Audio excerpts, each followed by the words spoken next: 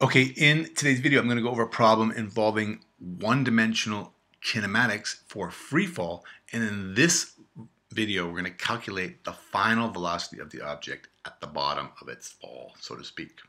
Okay, and this is the problem that we're going to use.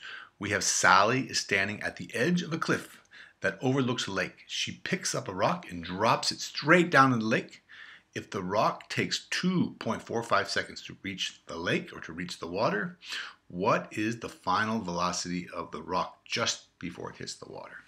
Now, for these free fall problems, I like to draw just a simple diagram. So here is basically my cliff that Sally's standing on, and I put the rock, just draw a little object, put the rock, that's the rock right there, and it's going to fall through this distance.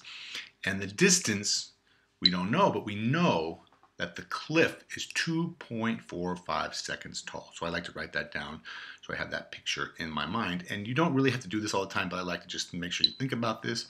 We have our X, Y coordinate system, and the ball is falling down. It's moving down, and therefore the change in position is going to be negative, and also because it's falling in the negative direction, our answer has to have a negative sign in front of it.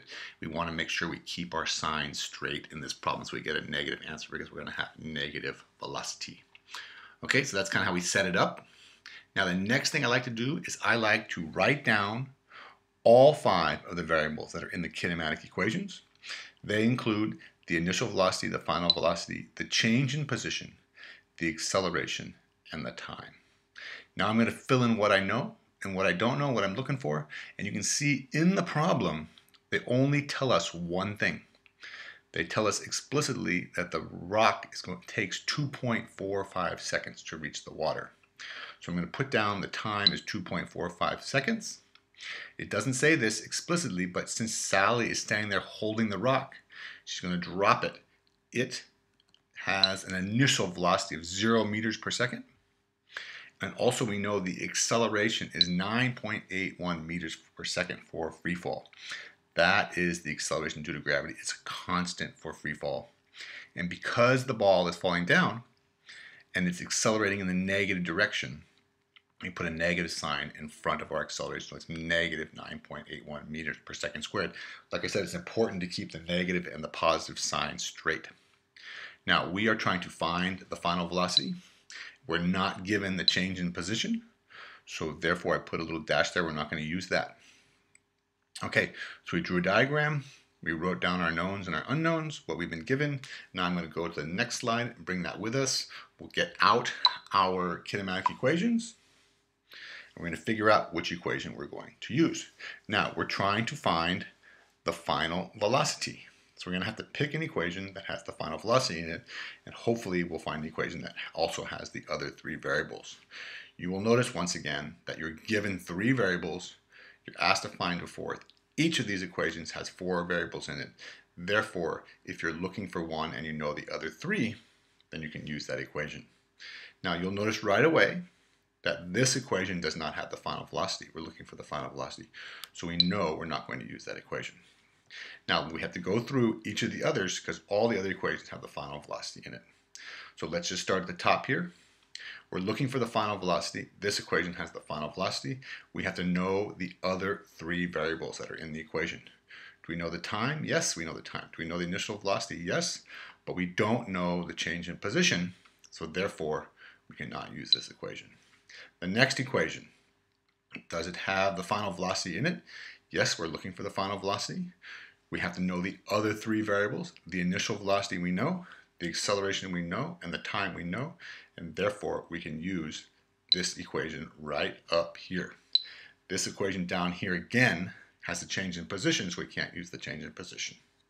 So this is the equation we're going to use. We're going to go to the next slide, take that equation with us, and all our information in our diagram, and now we can simply plug the values in because we're solving for the final velocity. This equation is already solved for the final velocity. Now, another thing you should notice about this equation and this problem is the initial velocity is 0. Generally for free fall, you're holding something and you're dropping it. You're not throwing it down. That can be the case, but in this case you're just dropping it.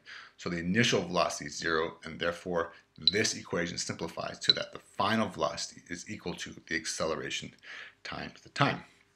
Again, this is a good equation to keep in mind because generally, as I said, when you're dropping something, the initial velocity is 0 and the final velocity is just the acceleration times the time. So we can plug our values in. The final velocity is equal to minus 9.81 meters per second squared, again a minus sign, times the time, and we get that the final velocity is minus 24.03 meters per second. Now again, the object is falling down, therefore the velocity has to be negative, and it's good to keep your negatives and your positives straight. Okay, so that's the answer. If an object for free fall takes 2.45 seconds to fall through the distance it's falling, or the change in position, then it's going to have a final velocity of 24.03 meters per second, and it's falling in the negative direction, so therefore we have a negative sign in front of our velocity. Okay, thank you very much for watching. I hope you found that helpful. If you did, you can do all of the following three things.